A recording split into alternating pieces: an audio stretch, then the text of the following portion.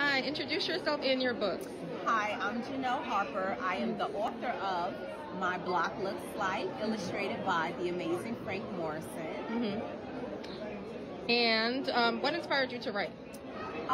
So I wanted to have stories that reflected the children I see in my classroom, as well as my community and my family. So that's what inspires many of my stories, including this book right here, which is a love letter to the Bronx.